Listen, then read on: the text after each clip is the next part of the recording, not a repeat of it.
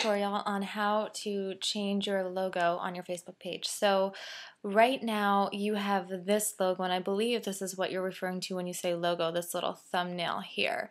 And on your Twitter page, your thumbnail looks like this. So I believe what you're asking is you want it to also look like this. So all you need to do, and I can't do this on your page anymore because I'm not an admin, so I'll show you on my page. So all you do is up here by the photo, you click change picture, and then you'll get these options, and then you click edit thumbnail. And when you edit thumbnail, it'll allow you to drag your photo up and down.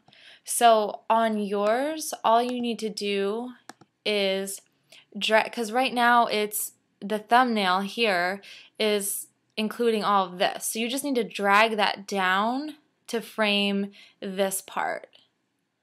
So for example, if I just do change, edit thumbnail, and then say I like drag it up like that and save just to kind of show you.